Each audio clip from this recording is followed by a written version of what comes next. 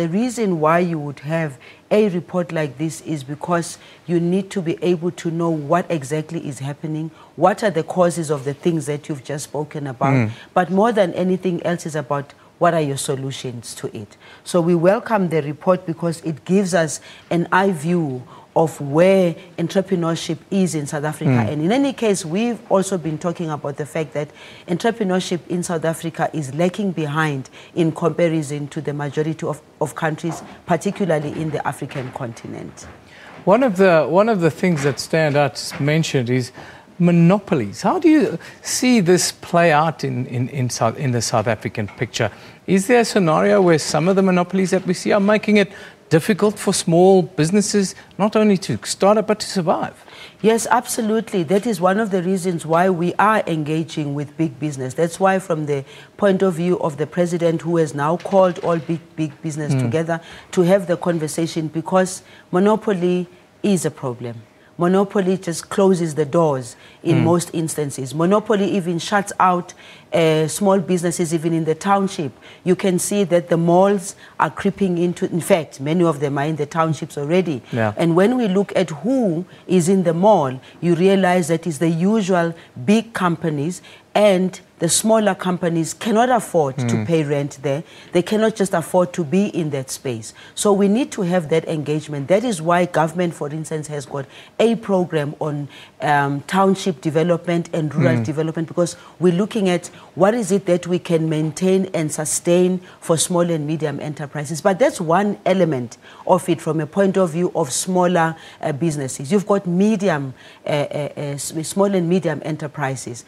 Who supplies, for instance, I just want to be very practical. Yeah. Who supplies what, for instance, to Toyota? When Toyota is assembling a car, who supplies that? Yeah. In the main, you get that big business are the ones that are producing all the parts, when some of the parts can be produced by medium enterprises. And that, when you give that opportunity to the enterprises, you help them to be innovative, you help them to even employ more people. So we're looking at how can we work together in making sure that we do what other countries, developed countries, are doing. Small and medium enterprises are the backbone of developed countries. Why can't we do the same in South Africa? The concern, I think, that you must also be concerned about is that when this report talks to who are the most affected, young black people. We're in the middle of Youth Month, and we know that government have a whole variety of youth programs, summits and so forth that's being put forward. But young black people are most affected, and women. Surely that must be a concern to you.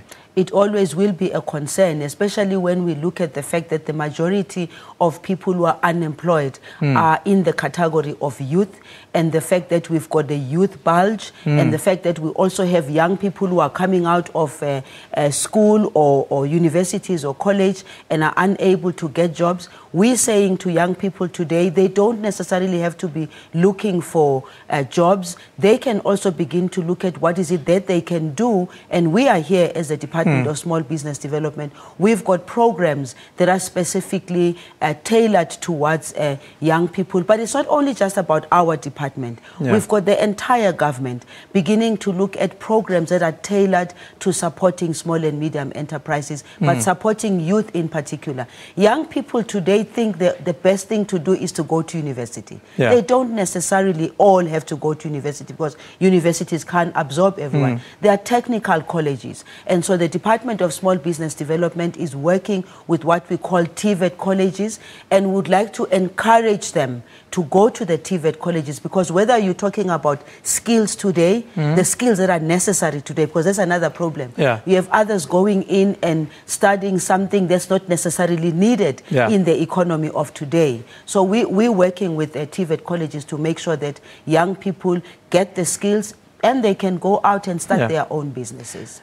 You talk about that entrepreneurial spirit, or the culture of entrepreneurship in South Africa, is something that government is very much working on and trying to develop. But what comes out of this report, and sort of deals directly to it, is that young black people in particular are battling to access finance to start and to sustain small business.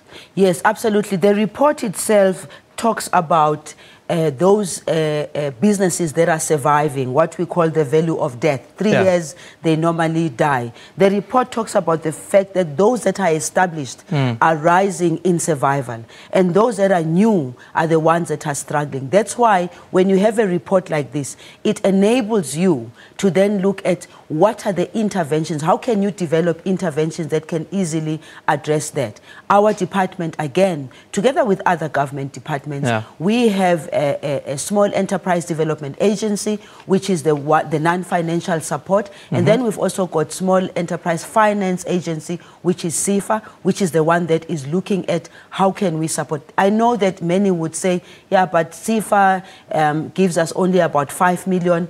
There's lots of people in the small business who would be happy to have that 5 million to build their businesses. But we're working with other financing, development finance institutions, your NEF, your IDC, your PIC. We're all working together to make sure that we have a coordinated approach to supporting small and medium enterprises. Finances will always be a difficulty for everybody. People can't go to the banks because the banks don't even want to look at them. But as government, and we are trying our best to make sure that we create that conducive environment. Our offices are also in all 9 provinces. We also even have mobile offices that are going out to reach out to our people, particularly young people.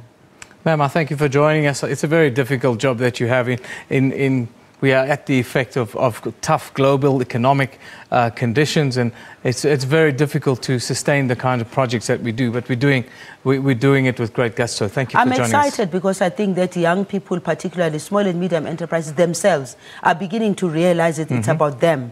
What we do as government is to create the conducive environment for them, but we can't run their businesses for them. They have to run their businesses for themselves. Thank you very much. Thank you for joining us. My of pleasure. course, we will continue this discussion a little bit later with Deputy Minister Buti Manamela in the presidency. Of course, we'll be talking about Youth Month and what other programs that government will be launching and sustaining from now on into the future with regards to South Africa's young people. But, of course, in the news for the last 24 hours, the Auditor General's report on local government obviously standing by.